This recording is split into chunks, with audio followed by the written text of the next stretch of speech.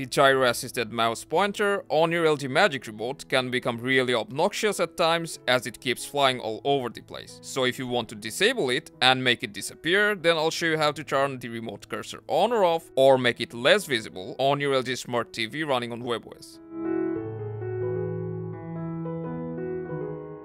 To disable this cursor, all you need to do is press any directional buttons on your LG Magic Remote. So you just need to press up, down, left or right, and the remote will disappear. So now you can navigate using the directional buttons and watch your content without the cursor distracting you. Now to bring back the cursor, you just need to scroll up or down using the wheel, and the mouse pointer will come up again. And when you're done using it, press the directional buttons again, and it will disappear. It will also come up if you press the home button, the source button, or the settings button.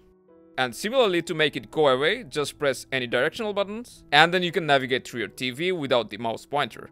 You can also make it less obvious and distracting by making it smaller. To do that, we'll go to All Settings, then General, System, Additional Settings, and finally Pointer Options.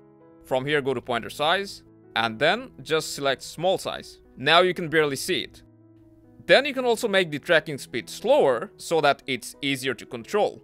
So that's how easily you can get rid of the annoying mouse pointer on your LG Smart TV. If this helped you out, make sure to stay tuned for more, and I'll see you later.